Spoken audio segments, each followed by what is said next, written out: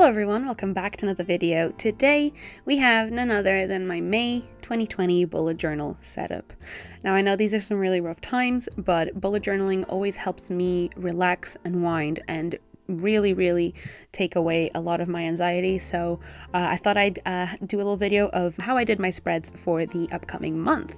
So if you didn't notice already, the theme for this month is ribbons. I've been wanting to do this theme for a while and I keep forgetting to do it, but I'm really excited that I'm doing it for this month. It's very pink, it's very colorful, and I am very excited to do it. So the pens that I used for this spread mainly were my Tombow brush pen in light pink, my Crayola Supertips in dark pink, and then my Pentel Touch Sign pen in pink. And those are pretty much the pens that I used for all of the spreads in this video. So don't worry about it if this looks a little bit too intimidating. I do have a tutorial in this video on how I doodle all of these ribbons and all of the little bits of the doodles. And for my title page, I just kind of wrote out May with a ribbon, and I drew a even bigger ribbon at the top, like a little bow. So the way I've been doing my ribbons in this spread is I've used, obviously after sketching them out with a pencil, I use my Pentel Touch Sign pen in dark pink to outline it, and then use my Tombow brush pen and my Crayola Supertip to color in the light and the dark bits of the ribbons.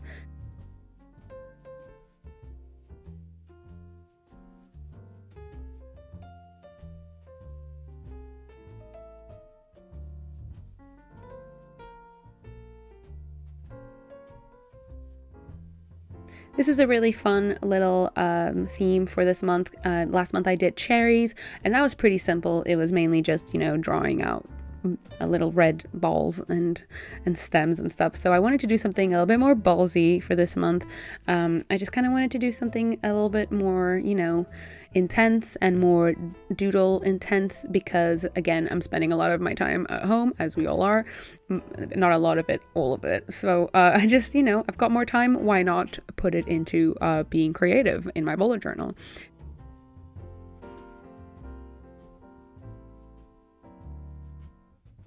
And then also for fine liners, I am using my Art and Fly fine liners, as well as my Unipin fine liner pen, and then of course my Tombow Fudenosuke brush pens for any other thicker black lines.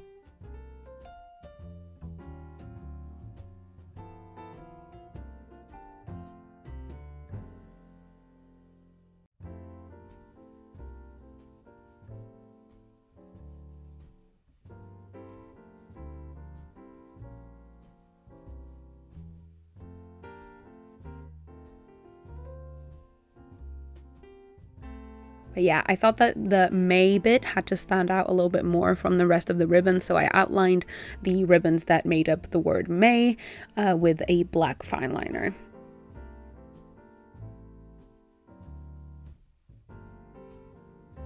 And then of course erased all of my little pencil lines, and just to be a little bit more extra, because it is the, you know, the first page of the month, I went in with my white gel pen to add some little highlights here and there to the ribbons, just to make them pop a little bit more. And that was pretty much it for my first page for May here. And then before we get into the other spreads, I thought I'd give you guys a little bit of a tutorial on how I sketch out and doodle out all of my ribbons and how I did them all for this video. The first one that I'm gonna show you how to do is a loop. So it's always helpful first to draw out the path that your ribbon is gonna take, and I do that in pencil. And then I always draw the loop that goes on top first, and this is for, you know, if it's a loop going, you know, backwards and under. And then I just draw out the rest of the ribbon on the other side and just finish out the loop like this. Drawing out the ribbon from the back that's going behind the loop, if that makes any sense. This is very hard to explain, I'm realizing now, but hopefully the visuals will help you. So this is how I draw a loop, and then it's just how I draw the ends of the ribbons, the little chopped triangle edge ends. I don't know what the name is. I'm sure they have a name for these, but I don't know it. And this is how I draw like a curve. It's kind of just, I don't know, just looking at it should be more helpful than me explaining because I'm not very good with words.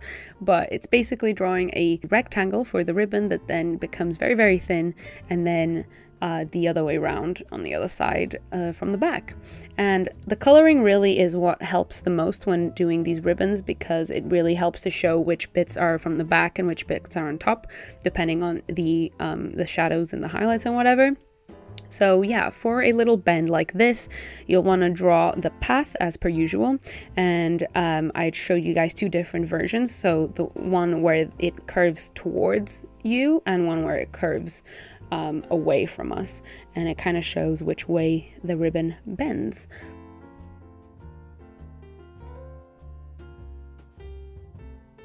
It's always easier for you to imagine it in your head first before you draw it out. It can be a bit of a mind twister, but it's really fun doing these, honestly. And then I thought, why not, just to show you guys how I do like a double loop to showcase both loops and how I would draw them. So of course, drawing out the path first, and then going over the first bit so I know where the rest of the loop goes. And yeah, and then drawing the ends, and that's pretty much it. You really do get the hang of it once you start, you know, getting into it. So I definitely urge you to try these out first on, you know, a scrap piece of paper, just so you get the hang of them first.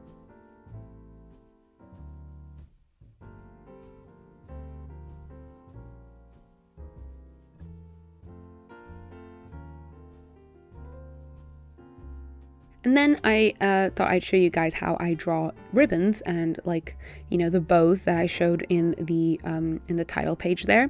So you start off with the rectangle in the middle, which is the middle of the ribbon and the bow, and then you draw out the two loops on the side, and depending on the thickness of your ribbon, you draw another two lines, one for the top and one for the bottom, as if you were drawing a curve that I showed you guys previously on the in the tutorial.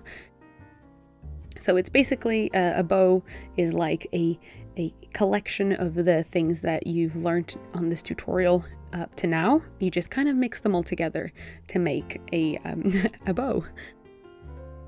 Then color them accordingly. The backside, the backside of the loops are always darker, and that will really, you know, enhance the illusion that this is like a 3D drawing. And then I thought I'd show you guys how to draw like a really extra over-the-top ribbon bow, like the one I drew in my title page. So it's basically, you just draw out a normal bow, and then the way that I make it extra is just add extra loopies in the back, and then some extra ends at the bottom. That's just how I do it. I just make it look a bit bigger and, you know, fuller. And that's kind of how I just make ribbons look a little bit more fancy schmancy.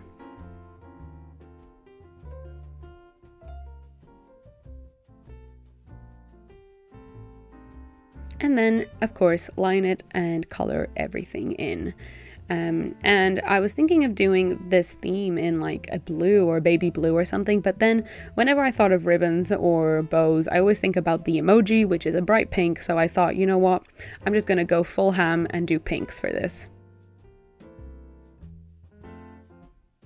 It can be a little bit of a challenge to figure out which bits should be darker and which bits shouldn't. So if you, like me, added in a little bit too much of the dark color into the ribbon, I go into the darkest bits around the middle center bit of the bow and add some little hints with my fine liner in black, just to help, you know, separate the areas of the bow. And that was it for our tutorial. Next up, we are doing my monthly spread. So in the top right corner, I again wrote out May in a ribbon fashion, but in a thinner type ribbon, just so it doesn't, you know, take away from the rest of the spread. And then I decorated most of the empty bits of the page with like ribbons curling here and there, and just kind of making it look like there's just ribbons dancing around in the air, and just, you know, making it look real pretty.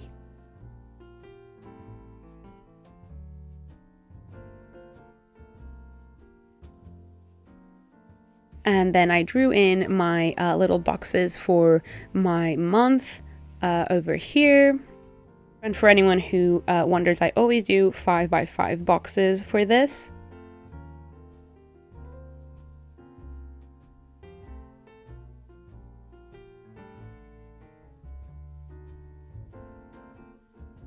And then of course wrote down the days of the week for each column. And then I started coloring in the ribbons, and using the same Tombow Duo brush pen, I also went in and added like the titles for my monthly tasks and my YouTube video planner area over there on the right. I just kind of drew out 2 little ribbons that are, you know, just there, just kind of sprawled there.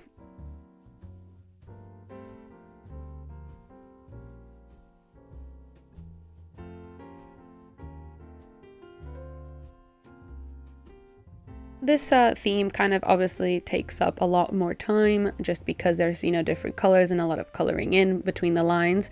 But it's definitely a good theme if you're, you know, if you're wanting to just get busy with something and help time pass by. I think it's pretty fun and I really enjoy it.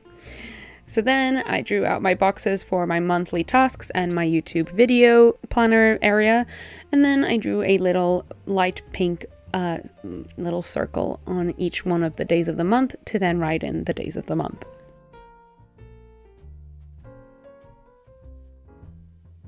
And that was it for my monthly spread. Very cute. And next up, it's time for my habits and my expense tracker.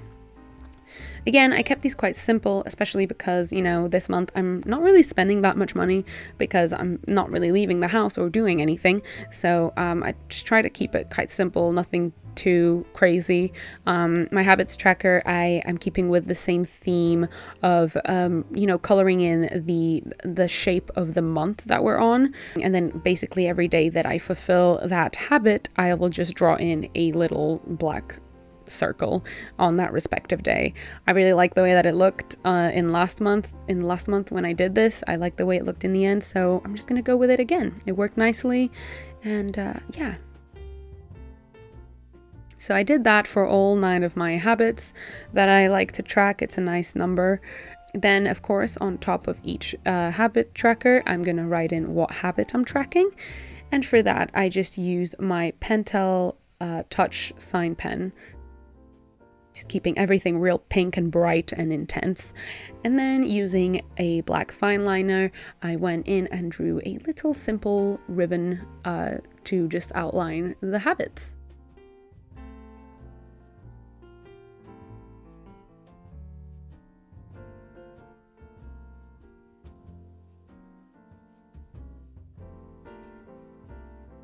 And then I had that little extra open end bit at the bottom, so of course I just added a little ribbon flourish at the bottom there. So then for my expenses tracker, I didn't do anything crazy, just drew out my expenses tracker chart here where I write in what I've spent money on, if it came in, if it went out, and just kind of added a little stripe of pink at the top where I'm going to write my titles, which are basically just description and a plus sign and a minus sign. And then I use my Tombow Duo brush pen in light gray to to basically shade in every other row. And this just helps me track, you know, when there's a lot of things on a page, it just kind of helps me track what is what. And that was it for my trackers. Next up is time for my double spread, which is my brain dump. I get a lot of questions about what I use this page for, and it's basically just whatever I need to take note of, this is where I do it. It's where I do all my lists, it's where I plan out my YouTube videos, it's where I plan out everything in life. I take notes of everything, you know, grocery lists, whatever you want. This is where I put down everything. It's a brain dump.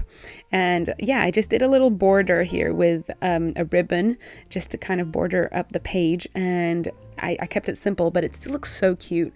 And I feel like this spread kind of, like, for some reason, reminds me a lot of Sleeping Beauty, like the original Disney Sleeping Beauty film. Don't know why, I think it's just the pink ribbon. There must be a scene or something in that movie where there's like a pink ribbon, and it reminds me a lot of that for some reason. Maybe it's the colors I chose, but yeah, it's giving me very, like, original Disney vibes, and I quite like it, I'm not gonna lie. It's also giving me very much Barbie movie vibes, which kind of makes sense because I've been rewatching the Barbie movies with my housemates when we decide to have some wine in the house, and it's honestly such a good time, you guys. I recommend. So all these inspirations are coming through in my bullet journal.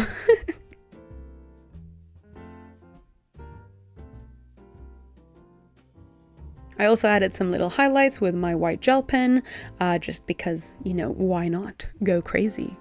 And that was it for my brain dump, ready to be filled with stupid lists for stupid things. And next up, it was time for our weekly spread. So as nothing was really happening these days because of lockdown, I'm not going to be doing an event, like a weekly events area on my weekly spread. There's just no point. So I just kind of used the area where I normally would put my events as my weekly tasks area. And then on the right side, I'm just going to decorate it with some more ribbons. Shocking, I know. So I use my Tombow Duo brush pen to just draw out some ribbons coming out from the middle of the double spread. And this is where I'm going to write out the days of the week.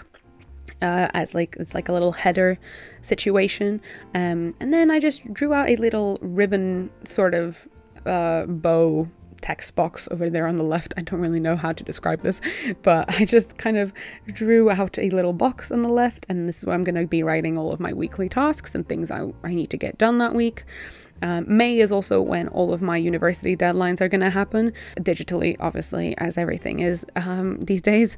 But yeah, so I'm going to have a lot of stuff to get done in the early days of May. So yeah, I need a lot of space for my tasks. And yeah, even though nothing's happening, I have a lot of work to do from home. And because, yeah, as I said, because I have this leftover space on the right, I just kind of decorated with yet some more ribbons, of course. And then I just wrote out May and week 4 to 10 over there on the top right and left corners.